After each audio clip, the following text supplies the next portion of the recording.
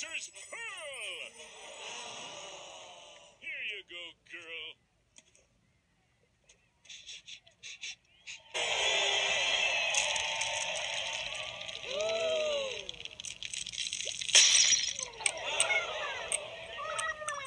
Mother of pearl! The oyster's a mother! And that pearl's no pearl, it's an egg!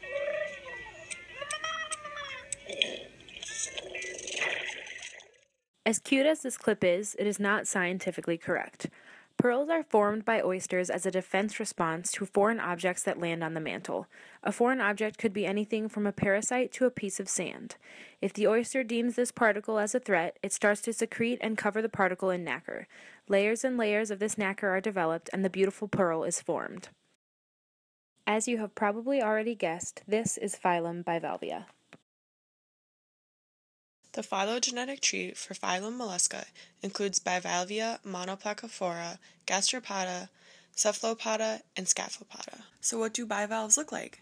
How is this scallop swimming around? Let's take a look at their anatomy. The shell, mantle, visceral mask, and foot characteristic of the mollusk common body plan are seen in bivalves. In addition to these features, bivalves have refractor muscles to control the movement of the foot and adductor muscles to open and close the shell. The gills are used for suspension feeding. The digestive gland, gut, and anus make up the digestive system. The heart pumps the hemolymph through the bivalve's open circulation system.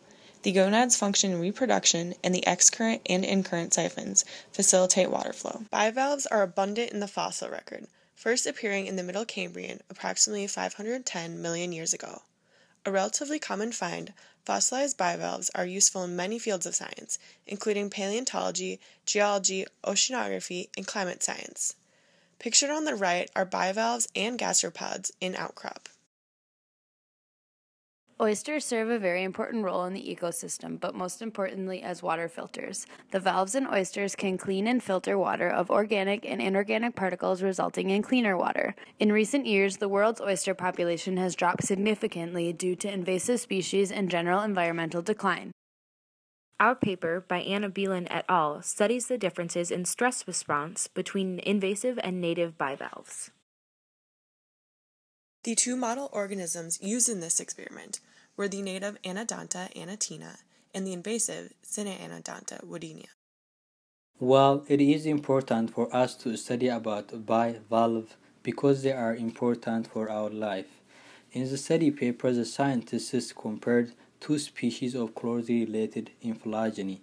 The idea was to understand what causes one species to tolerate their environment while other don't. In order to prove which one tolerate bad conditions, the scientists compared their change in enzymatic physiology, thermal stress, and stress in zinc. Overall, the invasive species succeeded. They tolerate most enzymatic physiology and the others.